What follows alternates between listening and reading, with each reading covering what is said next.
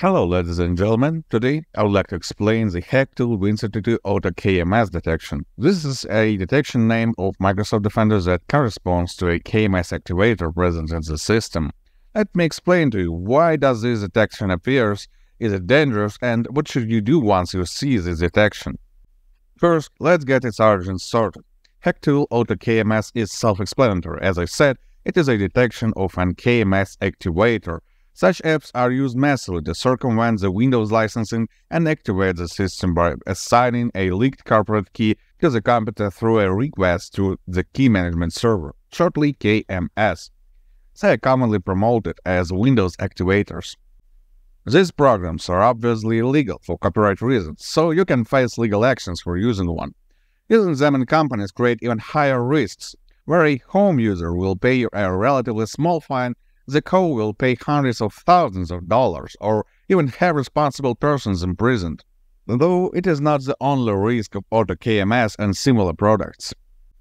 As such apps have a pretty simple principle of action, there are dozens of them from different developers. All of them obviously cannot monetize their job in a regular way, as they create a hacking utility that messes up with Windows license keys. Thus, they often go for a different monetization option, and it is most likely illegal.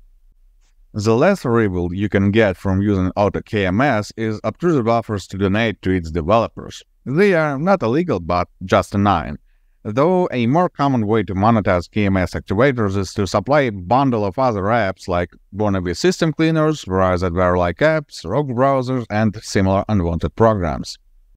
The worst-case scenario, which is unfortunately highly possible, is malware. Being spread on third-party websites means nothing can effectively control what exactly is spread. Some crooks offer to download a function in AutoKMS, but it will drag a whole pack of malware to your device. Others do not even bother themselves with searching for a working activator and give you a direct malware downloading link under the guise of downloading AutoKMS. So, to sum up, what do we have with Hacktool Win32 AutoKMS detection? It says that you have a program with the functionality that breaks the law in the vast majority of countries and can also drag numerous malware into your system, or at least unwanted programs. So it is not the most joyful thing to have, to say the least. To have a clear understanding whether you have malware in the system or not, I recommend performing a scan with Gradient-Soft anti-malware. Gradient-Soft anti-malware is a lightweight, yet highly effective program that can detect and remove even the most modern malware samples. To be sure that no malware or unwanted programs are present, run the full scan.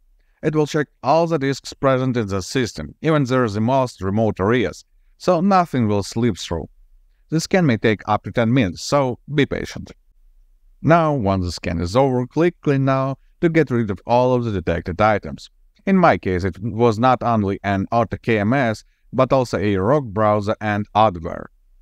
The removal may take some time as well, especially when there are a lot of detections. Well, the system is clean now. Good luck, and stay safe online.